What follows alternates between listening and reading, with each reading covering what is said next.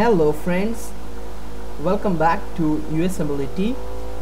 Today's topic of discussion is folate deficiency, that is folic acid deficiency.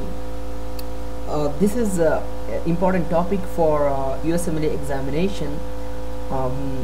Right now I am covering topics related to USMLE CK and step 3, so I will not be discussing in detail regarding the pathophysiology of this, because the pathophysiology of this disease or any disease is important for USMLE step 1. So in future we are going to upload more videos on USMLE step 1. Okay guys, please subscribe to our channel and don't forget to tell your friends about our channel, and we have plenty of videos on our channel, like we are covering so many topics. So just go to our channel and you can see so many videos and you can listen to our videos.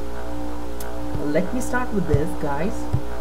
The folate deficiency is nothing but the folic acid is lower in the body, right? It's in below the normal range.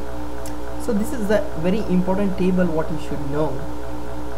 There is a folic acid and that leads to folic acid coenzymes, and that causes precursors to purines and the pyrimidines, ribotides to RNA. So this purines and the pyrimidines leads to purines and the pyrimidines, deoxyribotides to DNA through vitamin B12 coenzymes. So remember about this cycle, that what we get, the summary is the folic acid is very important, right? And not only folic acid, even vitamin B12. So these two things run together, work together. Okay, so regarding the pathophysiology in detail, I will be uploading a video on step 1. The causes, as usual, the folic acid works with the vitamin B12 and vitamin C to help the body break down, use and make new proteins. The vitamins helps form the red blood cells. It also helps produce DNA, the building blocks of the human body, which carries genetic information. The folic acid is a type of vitamin B. It is water soluble, which means it is not stored in the fat tissue of the body. Water soluble vitamins dissolves in water. Leftover amounts of the vitamin leave the body through the urine. Because folate is not stored in the body in large amounts, your blood levels of the folate will get low after only a few weeks of eating a diet low in folate. So look at this. If the person is not taking folate rich vegetables or diet, then his level of folate can go low easily within a week, few weeks. You can get folate by eating green leafy vegetables and liver. Remember, very important points. Okay, now the causes very important for USMLE examination. The diseases in which the folic acid is not absorbed well, such as celiac disease or Crohn's disease.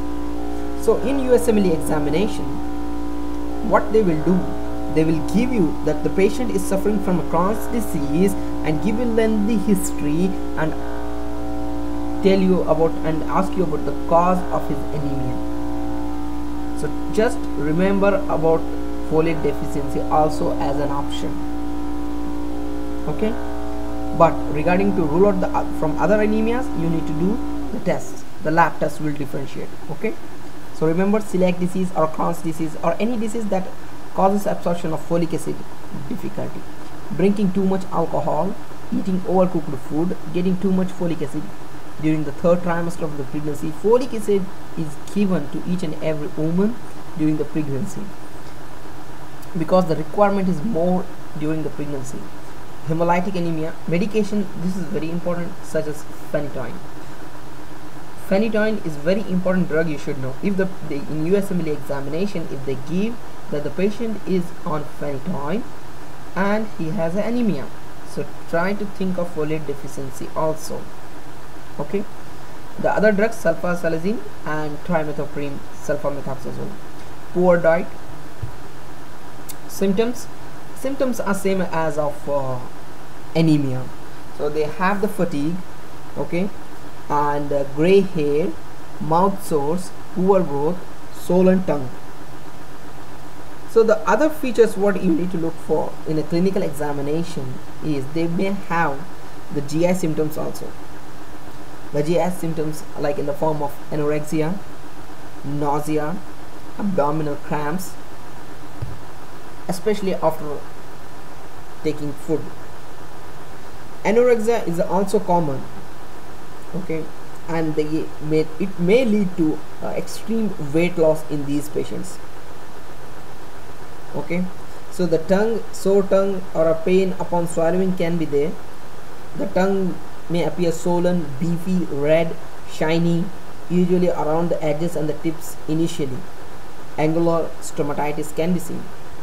So these are the features of folate deficiency. The test what you need to do, the most important test what you need to do is just to check the levels of folate in our body.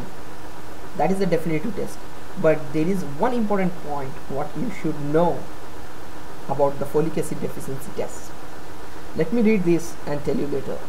The red blood cell folate levels normal range is more than 140 nanogram per ml tend to reflect chronic folate status rather than acute changes in the folate that are reflected in the serum folate levels.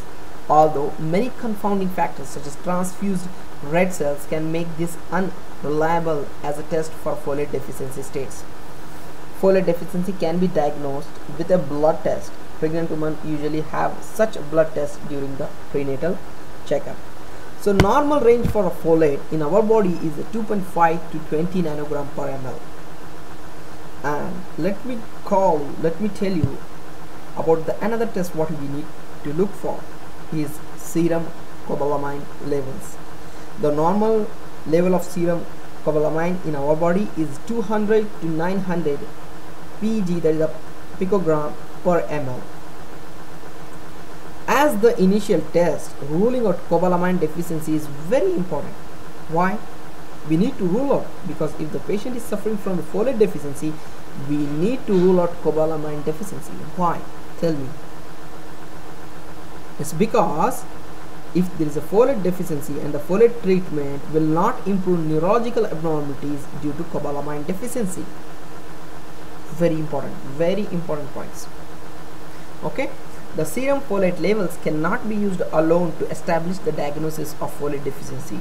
Therefore, the serum folate test is usually useful only to rule out folate deficiency in a patient with a serum folate greater than 5. Otherwise, additional follow-up tests includes serum homocysteine. There's a normal range if you want to remember. Otherwise, there will be a lab diagnostic table at the right corner of the USMLE examination, and definitely it will help you. But try to memorize these labels, because that will save your time in your USMLE examination. Okay, which is elevated in vitamin B12 and the folate deficiency, and serum methylmalonic acid, which is elevated in B12 deficiency only. So this is very important point what I'm talking about. What happens if there is a patient has a folate deficiency? What are the complications?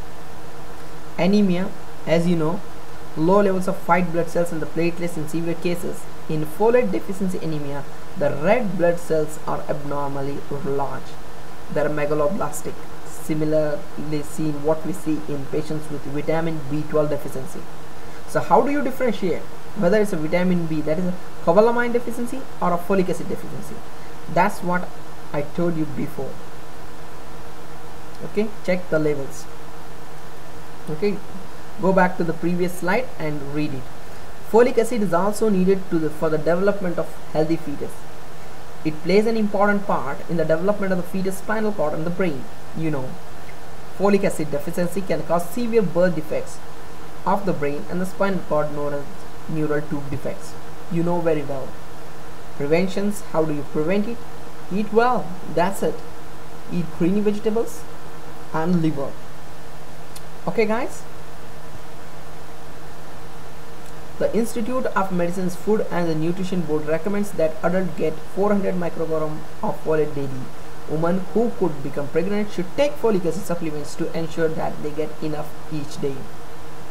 Specific recommendation depends on a person's age, gender and other factors such as pregnancy. Many foods now have extra folic acid added to help prevent birth defects. Hey guys, I'm done with the topic on folic acid deficiency, that is folate deficiency. Thank you so much for watching my video, and see you in the next video with me on UsmleTeam.